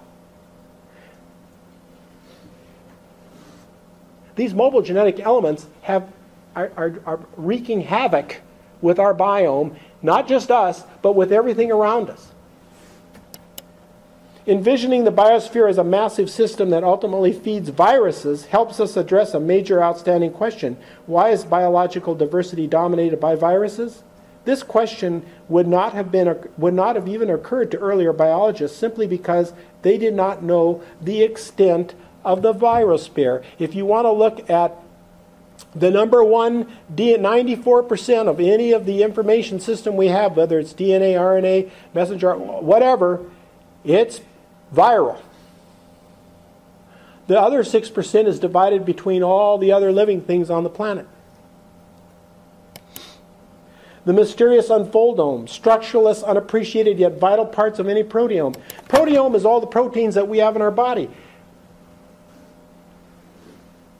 Mobile genetic elements are rogue information that have come in. They're pirate information, and they are not part of the system. And when exposed to God's presence, at least I'm presenting the hypothesis, they are vaporized and they are sent back to energy. But there's more problems than just the DNA or just the information system that we have to worry about. There are proteins that are called intrinsically disordered proteins. And guess what is the main... Guess where they come from? They come from mobile genetic elements that have settled into protein coding areas of our DNA and make these new proteins that can change form with any type of environment they're in. And they're very unstable. And as I'm going to read here, it says, since intrinsically disordered proteins constitute a significant portion of any given proteome, they can combine in an unfoldome, which means the way they unfold, the way proteins fold together depends upon their action. And sometimes these proteins fold up one way, and then if the environment changes, they change, they unfold, and they'll fold up in a new way. And it says amino acid sequences and compositions of these IDPs are very different from those of ordered proteins. Yeah, they're mobile genetically hijacked, making possible reliable identification of IDPs at the proteome level by various computational means. And up earlier it says that they are associated with various human diseases. That should be no surprise. As many of the proteins associated with conformational diseases are also involved in recognition, regulation, and cell signaling, it has been hypothesized that many of them are IDPs. The whole system's been riddled with these mobile genetic elements hijacking the proteins that come out so that they're grossly ineffective. And I'm going to postulate to you, since proteins are a form of information, that these proteins, with these intrinsically disordered proteins, are going to be vaporized by the same glory that vaporizes the mobile genetic elements, because they're the children of the mobile genetic elements. And we're talking information, remember, whether what's in the proteins or whether it's in the DNA, it's still information. So now add proteins to all of the mobile genetic element information that we've got in our biome. Even I am he that blots out your transgressions. And growing up, I thought, well, God forgives our sins because he feels so sorry for us, and that's really why he does it. But for those of you who he does feel sorry for us, and that is one of the reasons he does it. But it's not the main reason that he does it.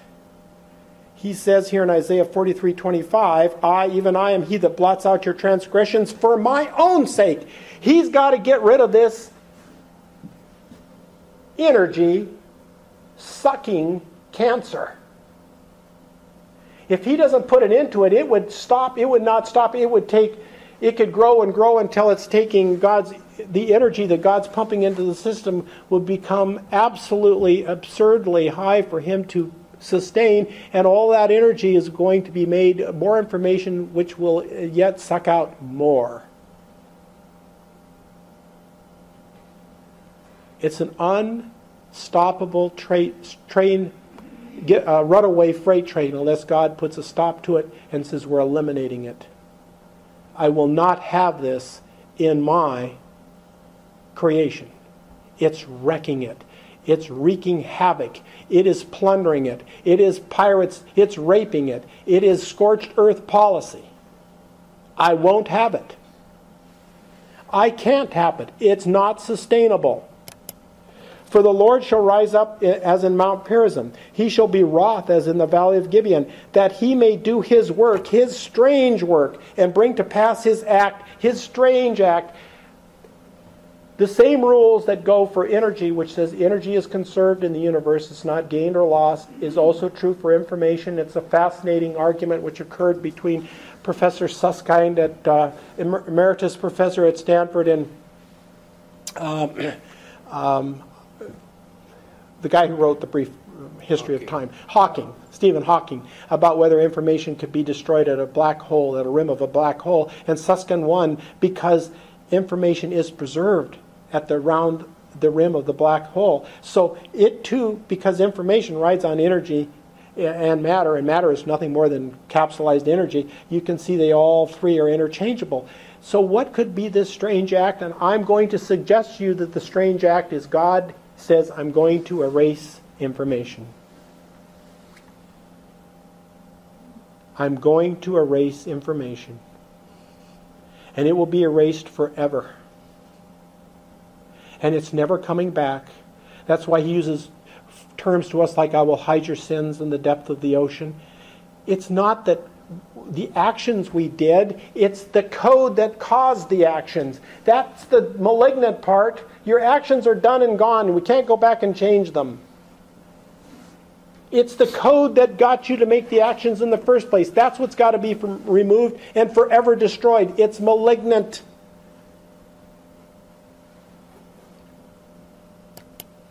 The sinners in Zion are afraid. Fearfulness has surprised the hypocrites. Who among us shall dwell with the devouring fire? Remember, this devouring fire is God's glory. I've spent quite a bit of time already. Remember 1 Timothy 6:16, with the light which no man can approach to. Who among us can dwell with the devouring fire? Who among us shall dwell with the everlasting burnings? Behold, they shall be as stubble, the fire shall burn them. They shall not deliver themselves from the power of the flame. There shall not be a coal to warm it, nor a fire to sit by it. What is Isaiah saying here in Isaiah 47? He's saying, this fire is different from any fire that humanity knows about. This is a fire, this is an energy release like nothing we've ever seen. We have nothing to compare it to. It is in a class by itself, and if you want to talk about magnitude, it is off the charts. We can't even begin to conceptualize it. And they went up on the breadth of the earth and encompassed the camp of the saints about and the beloved city. And fire came down from God out of heaven and devoured them. What did we talk about just earlier? This fire, the everlasting burnings, and we've connected them with the Bible. It's God's glory. And we don't ever want that fire to go out, because if it did, there'd be no universe. This is the energy engine that keeps everything working. We don't ever want it to burn out. That's if you are in complete compatibility with it. And death and hell were cast into the lake of fire. Death and hell is Hades, where the dead live. And death is being cast into the fire. What causes death? We've gone through this, haven't we? I hope. We've beat this drum Dr. Webster and I incessantly, almost to the point of redundancy. It's mobile genetic elements. If they weren't around, there wouldn't be any death. So when it says here, death is thrown into this fire, you can replace mobile genetic elements because they're the ones that do it. And death and hell were cast into the lake of fire. This is the second death. And whoever was not found written in the book of life was cast into the book of... And whosoever was not found written in the book of life was cast into the lake of fire.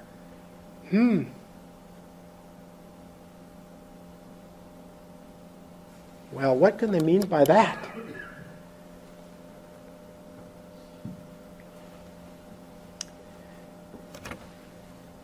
If I am actively using mobile genetic elements in the circuitry of my daily living, it is part of me. I have chosen to keep them, even in the face of being told that I should relinquish them, work with God to get them erased. Erased in a controlled manner over a longer period of time. A small amount of energy left out over a long period of time can get a lot of this stuff erased. Does that sound like sanctification, maybe?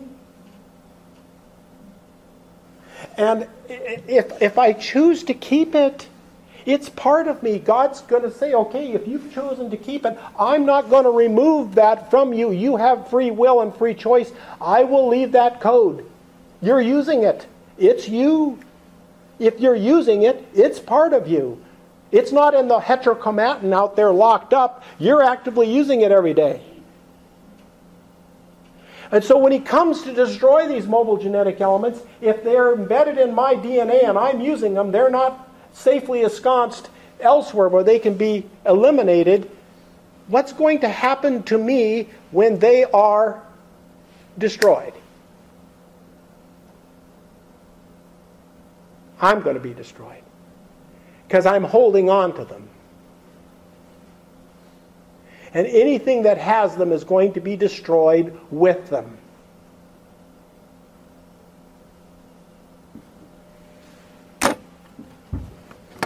Seeing then that all these things shall be dissolved, what manner of persons ought you to be in holy conversation and godliness? Peter's saying, hey, we're talking major problem here. When this stuff is taken away, you want to get rid of it now. Why Christ has made the plan of salvation and sanctification. This is serious. Looking for and hastening to the coming of the day of God, wherein the heavens being on fire. The air is going to be on fire. Well, we already talked about it, didn't we? There's up to 44 million virons in every milliliter of air. Is that any surprise that the air is going to combust? And the elements shall melt with fervent heat. Everything is going... This is a meltdown. This world is going to melt down. And there's some tests that suggest that it's going to melt away. The heat is going to be so tremendous. Will all be saved then? No, because they will not acknowledge sin, nor the life of God in them. It is true that He bears all sin, but if we persist in bearing it as well, we're still using it, either by refusing to acknowledge that it is sin, or by refusing to believe that He bears it, then it necessarily follows that in the final extinction of all sin, we must go out of existence also. The sacrifice has been made, and it is ample because it is the life that bears all things. Therefore, all men might as well be saved as not. God has said, I will take care of these mobile genetic elements. I was responsible for creating Lucifer, so the buck stops here. Since He made them, I'm going to be responsible for removing them. But if we say, there's some of them we still like using, He's going to say, have at it. But know what's going to happen to them. But see, notice in the statement, denying that they exist. Go read 1 John 1 sometime, that you're a liar if you say that you do not have any sin in you. For whoever shall keep the whole law and yet offend in one point, he is guilty of all. It's been very interesting. I've heard many a preacher, when he, well, not many, a few have tackled this. Let me rephrase that. I have seen a few pastors have enough gumption to tackle this text.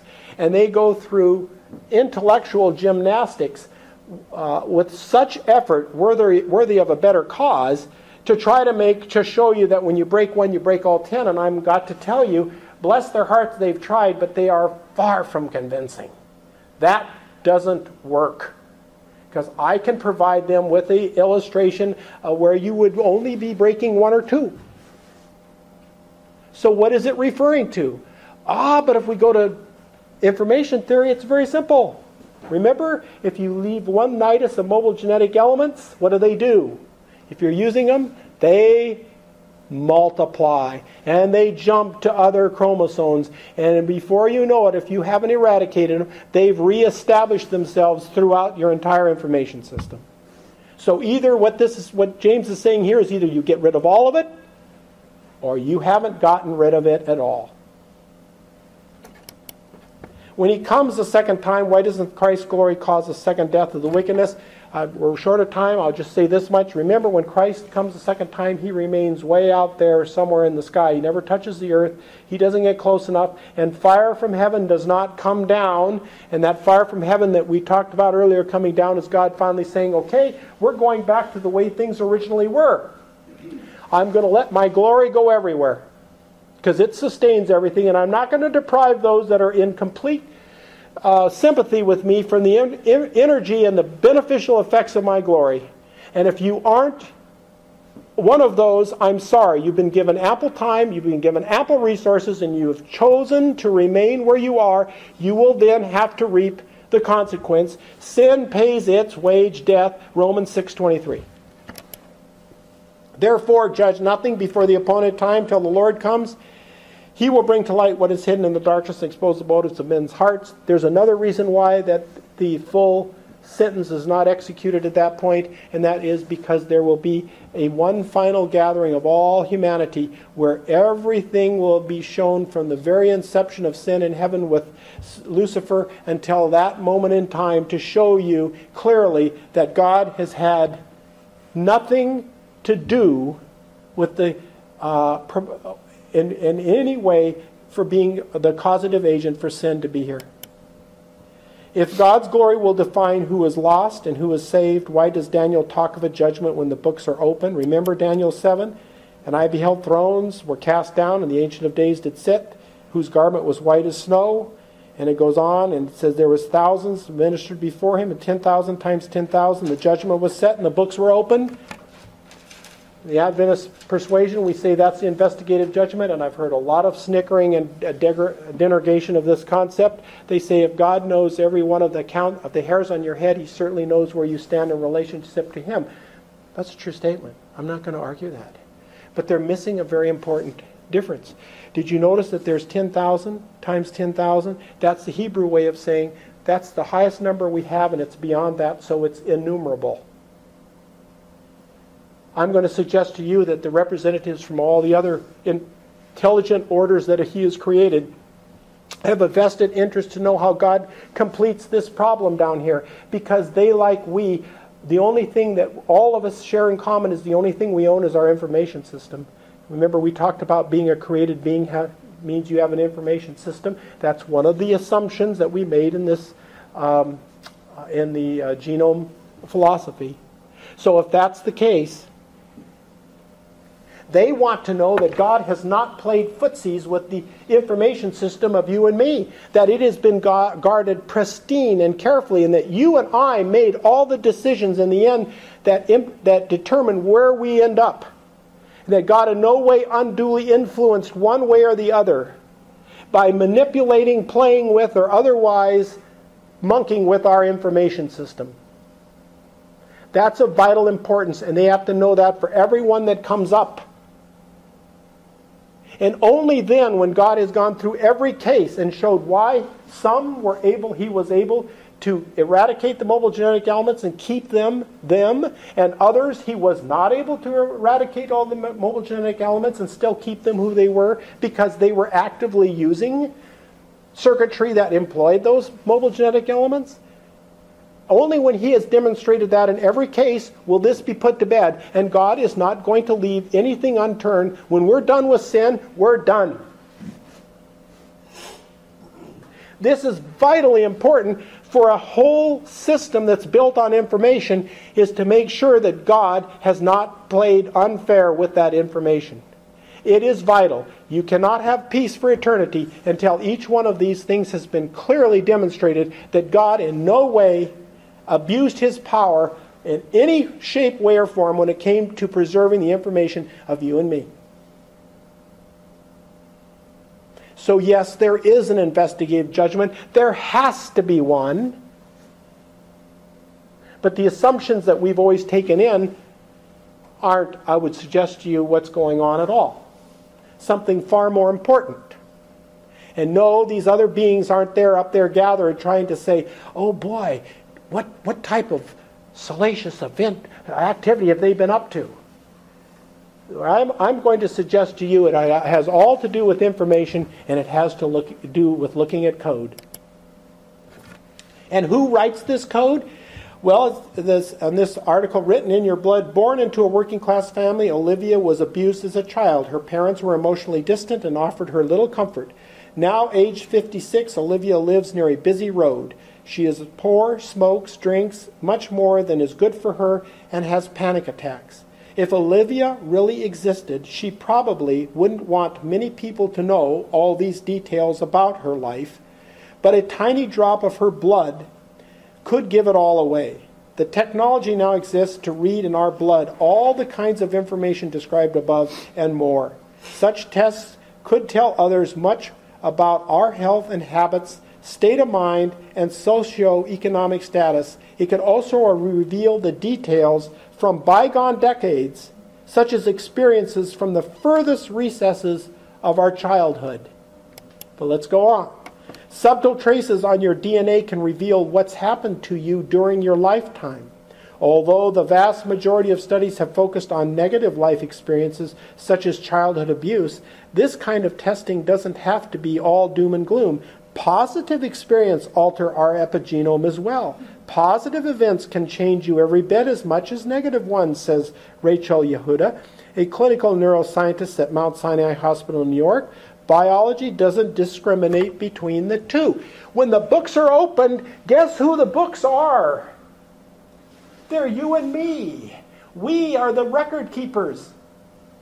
The books in heaven, if they're anything, they're just a copy of what we've got going on in our information system. Our information system records everything. It records all of our choices. It has everything right there. We cannot come up to God in the end and say, you didn't write things down right. There was a glitch in the way you kept the information, God, because if you'd have kept the information, I'd be on the inside. I wouldn't be on the outside. And God says, no, you were the keeper of your own information this whole time. If there's been any mischief, it's been you that's done it. Because no, you're the only one that's had access to it.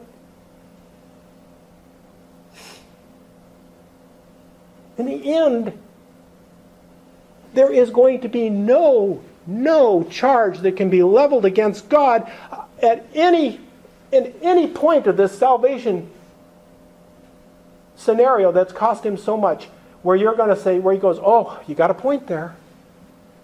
Where the book? The books are open up there are just revealing what that person has recorded themselves. You write that book that's opened up there. You wrote it.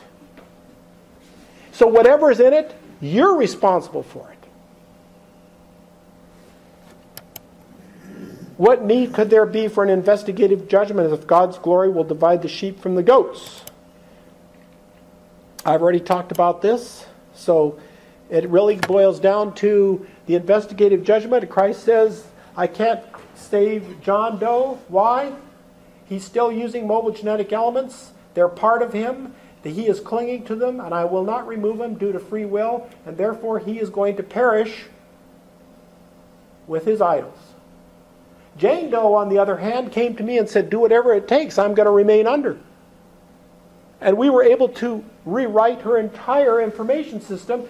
We were able to segregate the mobile genetic elements where we could do a controlled burn. And therefore, I can keep her who she is, because she renounced all this mobile genetic element behavior. So she gets to come in. And all those numberless intelligent beings out there will go, okay, God, we see that. You're absolutely right. Next. Remember, heterochromatin, I'm just showing you again, that's mobile genetic elements which have been bound up into these protein, if you will, and speaking as an analogy, concrete containers where they can't be bothered or utilized.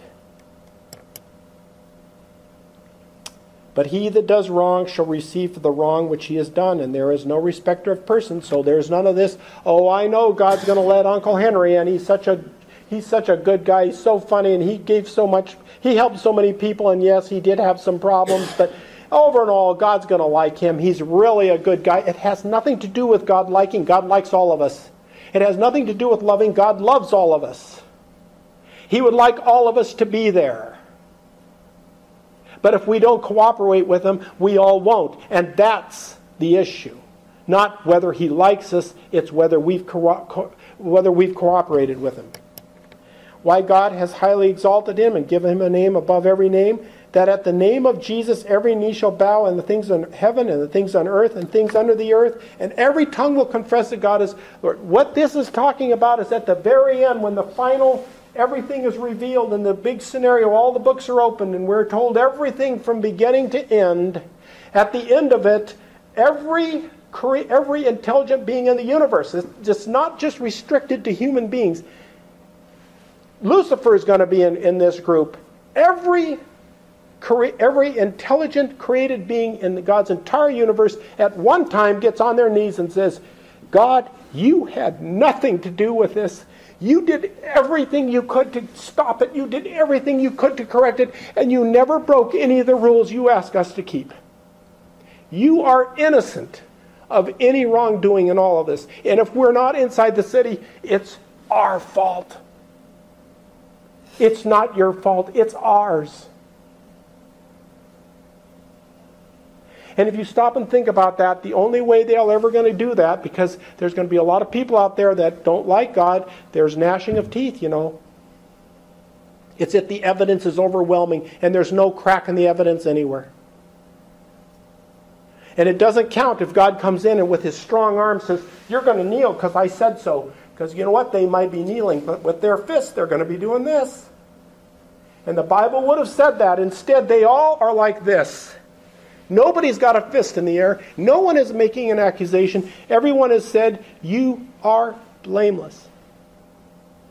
We're the problem if they're not in there. And everyone else who is in the city and all the other intelligent beings, they bow to and they say, we exonerate you, God. You have the devil's accusation against you have all been proven to be false. They are meritless. They have no evidence behind them.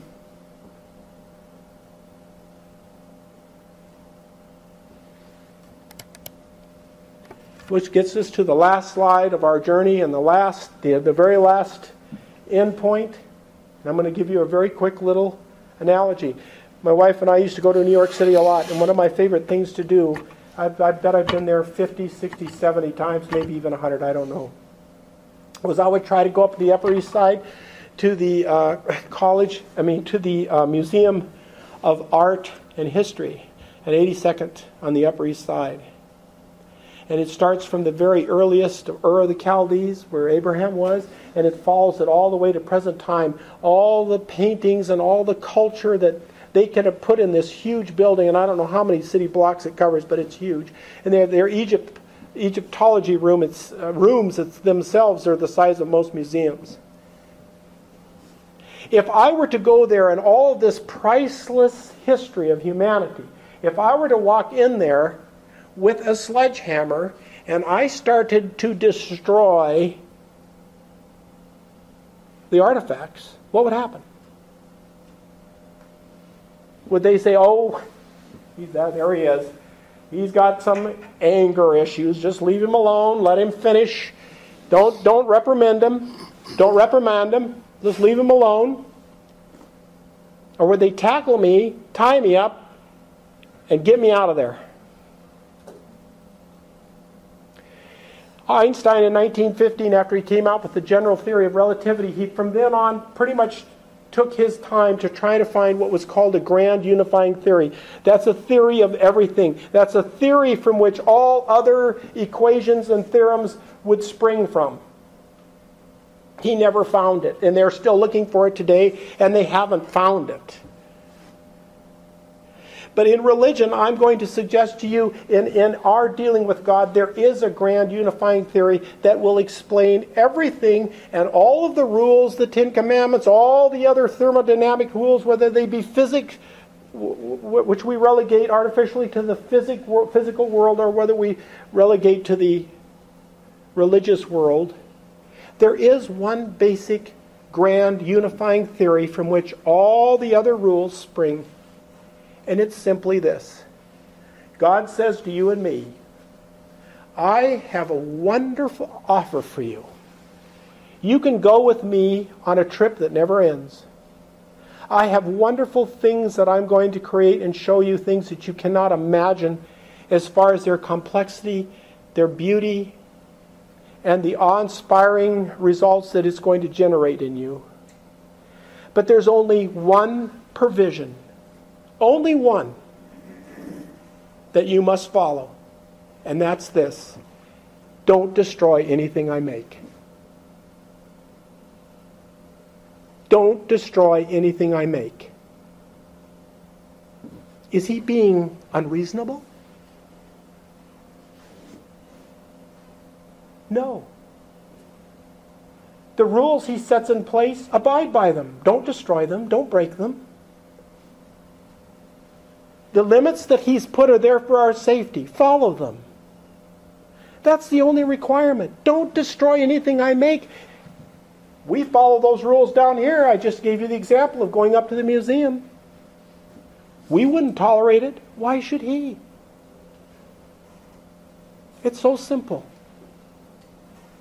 He has made a way for all of us to get out of this horrible mess that we were put into by by any request of our own. He's taken it upon himself. He's carried the load. He's lifted the weight. All we have to do is cooperate with him. That's all. And to me, that's cheap enough.